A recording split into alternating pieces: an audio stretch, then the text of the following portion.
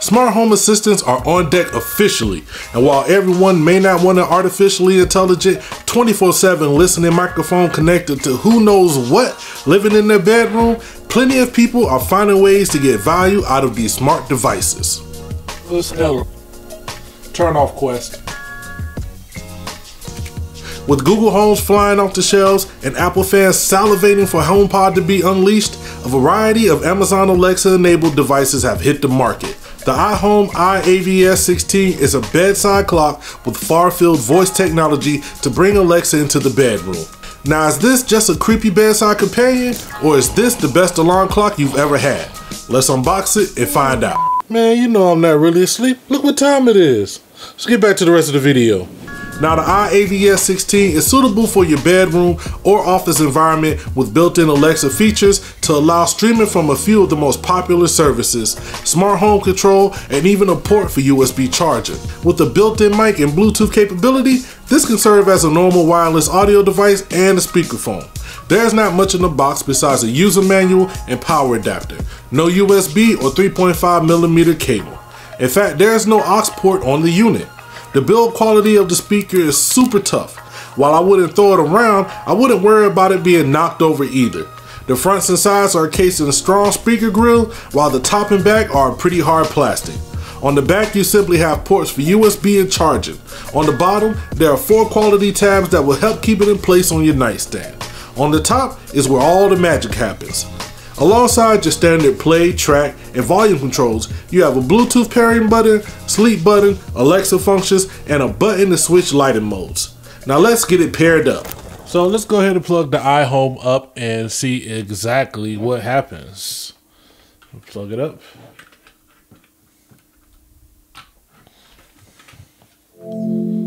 Ooh. All right, let's download the app and see what happens. Let's go to the Play Store. Boom, iHome AVS, install. So let's open it up, see what happens. iHome, create an account, submit. So now we can add a new speaker. Please confirm you are on the Wi-Fi network you would like to connect to your speaker. That's what we're going to use, DVZN. All right, so we hold this button right here on the top. That's what it says. That's the Alexa button.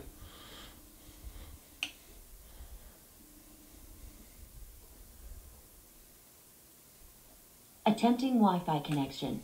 Okay, now it's attempting Wi-Fi connection. Then tap the next button.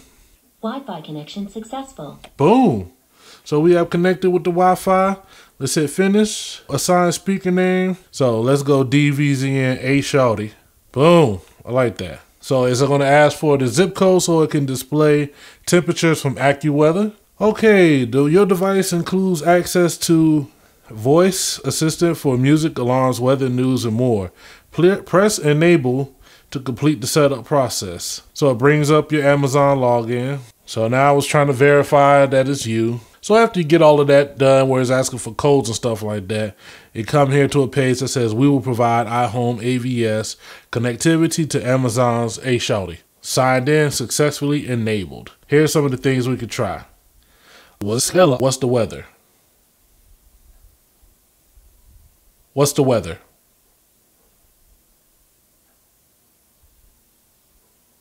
In Killeen, it's 53 degrees with fog. Tonight, you can look for rainy weather with a low of 53 degrees. Tell me a joke.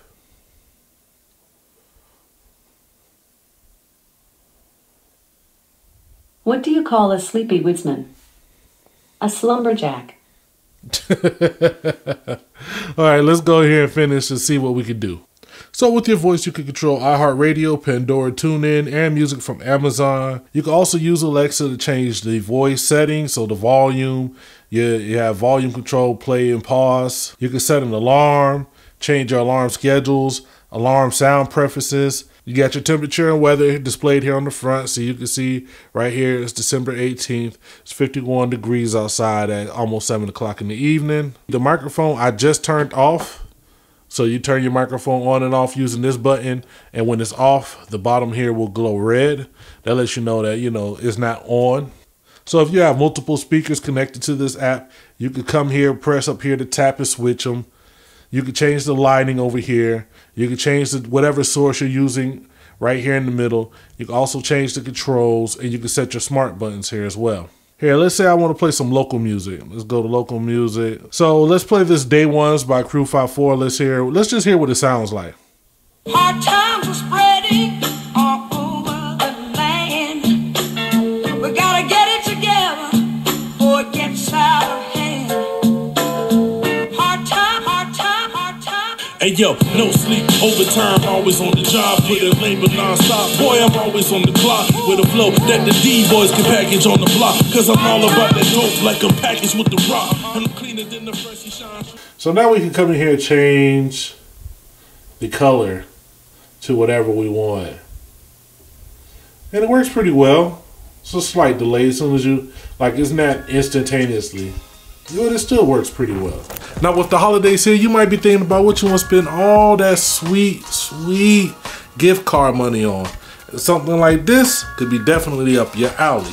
After getting it set up and having it live in my bedroom for the last week or so, let me take the chance to give you my thoughts and opinions on if this is worth the money or not. Now, one of the things I noticed the very first night when I set it up and we turned off the lights to go to sleep is that the front face and the buttons on top are pretty bright. Now, as far as I know, there's no way to change this on the device or in the app. But I have to say, as much as it was kind of annoying, you actually get used to it. And those times when you're rolling over trying to see what time it is, if you gotta get up early in the morning when it's still dark outside, having a big bright display to tell you what time it is not that bad. And you pretty much get used to it. Now, one of the things that's a really big deal with these smart home devices is the ability to turn the microphone off. There are plenty of people who have varying degrees of concern on the overall security of having a 24/7 listening mic in your house. Now with this, you do have a button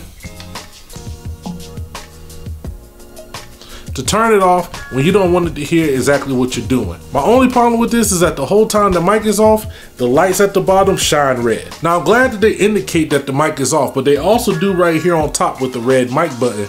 That should be enough. That's just something for you to think about. Now the fact that it does have these RGB, not fully RGB, but it does have these color switch options is pretty cool. But in a bedroom, it may not be the most practical. Now, if you got it set up in your man cave with other RGB devices and lights, then it'll definitely look good. But in the bedroom, now this is my first in-home experience with the Amazon enabled smart device, but I've used them around family members and stuff like that before.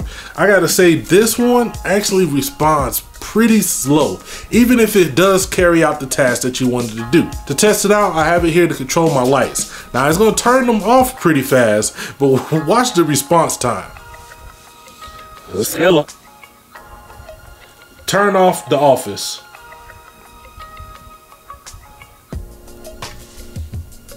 Okay. You see, it's not the biggest deal, but it is kind of slow. Actually, in the room, we've pretty much used it to control music, you know, playing music right before you go to bed or right when you wake up, and just being able to ask her to play whatever music you're in the mood for at that time is pretty cool. Now, one problem that I did notice is that sometimes when the music is playing, you have to almost scream on top of it for it to hear you. Like, you wish it could hear you a little bit better over loud music. It still works perfectly fine. It's just something that may be a little bit of annoying every now and then. Just might be a little bit of annoying, but I'm sure with updates and things to come, as the system continues to update and grow, it can definitely. Now, as a speaker, just listening to music,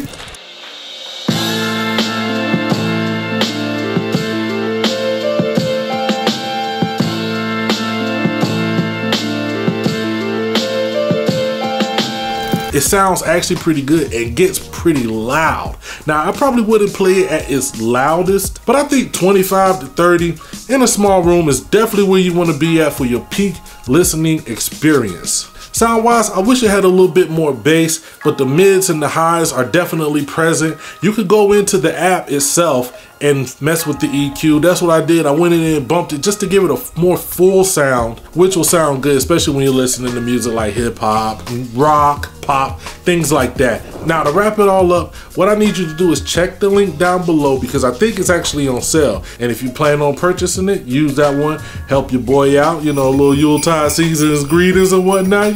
But honestly, I feel like this could be one of the best bedroom clocks you'll ever have in your lifetime. Maybe you're laying in bed, warm and snuggly, you're watching the B.A.N.G tech review, and you just love the device that I'm talking about. You can have this, order it from Amazon, and go to sleep with visions of tech goodies dancing in your head. Is that how it goes? I don't know. Well, I'm gonna get up out of here. I definitely want to wish season's greetings to you all, no matter what you celebrate or don't celebrate. You know we stay lit over here, so make sure you leave a comment down below letting me know what you did for the holidays. I want to know what tech goodies you got or that you gave. Bless somebody for this holiday season, all right?